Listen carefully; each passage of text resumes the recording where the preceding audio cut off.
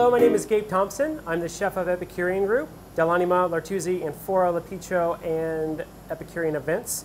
Today I'm going to show you how to make roasted pork with pancetta and red currant glaze. This is a great thing to serve to some guests if you're having some friends over. First thing we need to do is season the pork with salt and pepper. What I've done is I've laid the pancetta slightly overlapping. This is about 9 pieces. It might take more or less slices depending on the size of your pork tenderloin. This one's a little bit small, so it only took 9.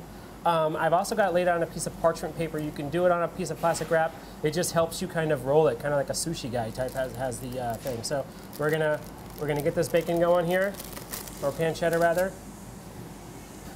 So each time you have a strip of bacon, like so this one, since I have 9 strips, I'm going to do 9 pieces of string.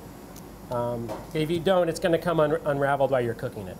And then you're going to want to cut these extra lengths of string off. So we're going to do this all the way down.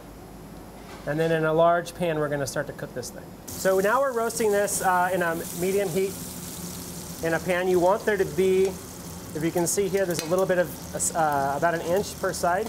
You want the pan to be at least a little bit bigger than the roast. So we want all the sides to be nice and brown. And it's going to take about 10 to 15 minutes to render out the fat from the pancetta.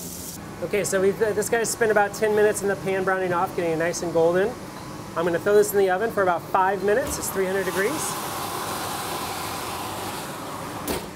We're going to let that go for another 5 minutes, and then when that's ready, we're going to pull that out.